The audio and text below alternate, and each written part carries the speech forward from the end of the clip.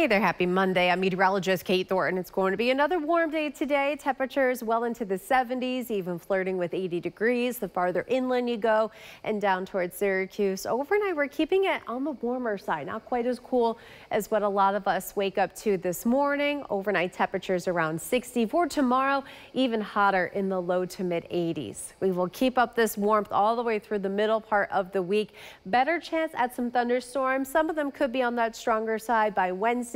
Thursday morning, cold front moves through. Temperatures begin to drop. We start with some rain showers in the morning, ending drier, sunnier, but refreshing in the 70s. 60s, but at least it's sunny on Friday. Feeling very nice to kick off the long holiday weekend.